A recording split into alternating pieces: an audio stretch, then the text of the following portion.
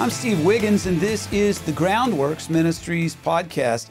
Today we're reading from the book of Psalms, chapter 39. Let's focus on verses 12 and 13. Hear my prayer, O Lord, and give ear to my cry.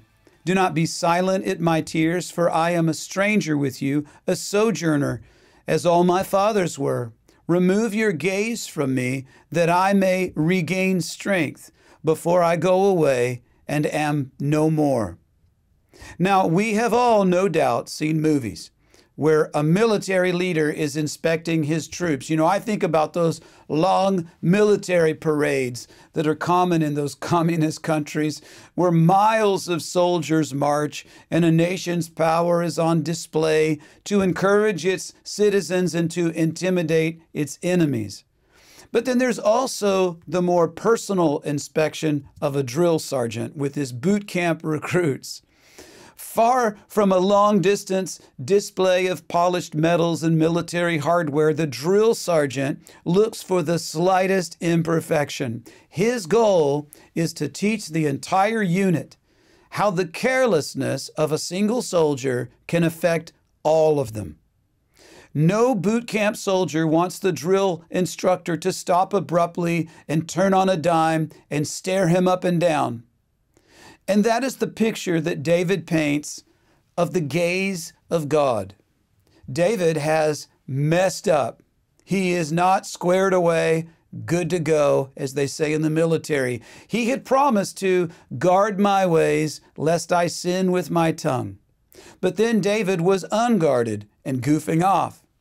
He said, while I was musing, just goofing off, the fire burned, and then I spoke with my tongue. David shot his mouth off in a way that not only invited the rebuke of God, but it also demanded it.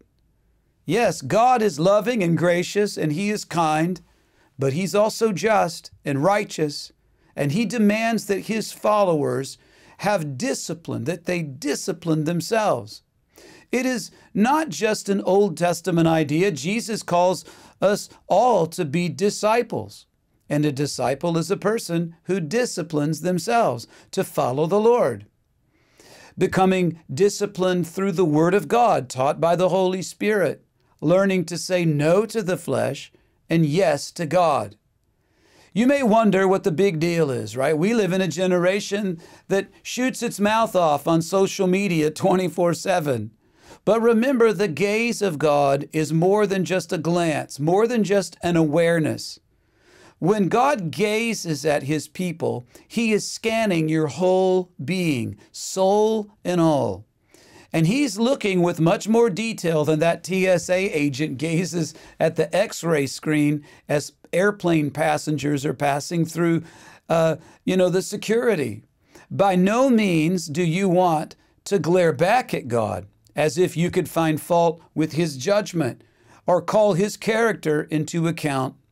Psalm 33, verses 18 through 23, and he, speaking of Moses, said, "Please show me your glory." And God said, "I will make all my goodness pass before you, and I will proclaim the name of the Lord before you. I will be gracious to whom I will be gracious, and I will have compassion on whom I will have compassion." But he said, "You cannot see my face, for no man shall see me and live." And the Lord said, "Here is a place by me, and you shall stand on the rock. And it shall be, while my glory passes by, that I will put you in the cleft of the rock. I will cover you with my hand while I pass by. And then I will take away my hand so that you can see my back, but my face shall not be seen." David knew that he was guilty and that God had no problem identifying David's pride as the source of his sin. But David knew, as we know, while God is a righteous judge, He's also gracious and merciful. 1 John chapter 1, verse 9, if we confess our sins, He is faithful and just to forgive us our sins and to cleanse us from all unrighteousness.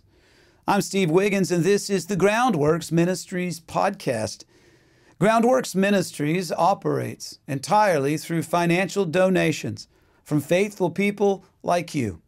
And your giving to Groundworks Ministries transforms lives. Would you consider making a donation to Groundworks Ministries today? Because we need your monthly support now more than ever. Donating is secure and it's easy at our website, groundworksministries.com. Another way to help is to tell people about Groundworks Ministries. Share these podcasts with friends and family and on your social media. And of course, you can always direct folks to our website, groundworksministries.com.